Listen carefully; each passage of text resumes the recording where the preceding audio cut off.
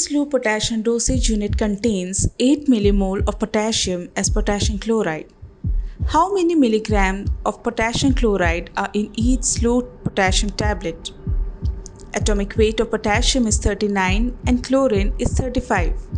The options are A. 296 milligrams, B. 312 milligrams, C. 592 milligrams, D. 740 milligrams, and E. 872 milligrams.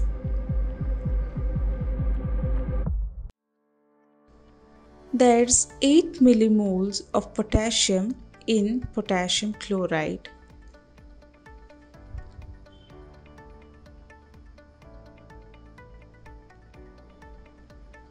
Now, the total molecular weight of potassium chloride is 74.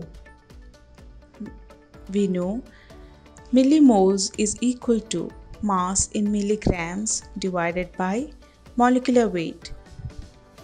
So, 8 millimoles is equal to mass in milligrams divided by 74.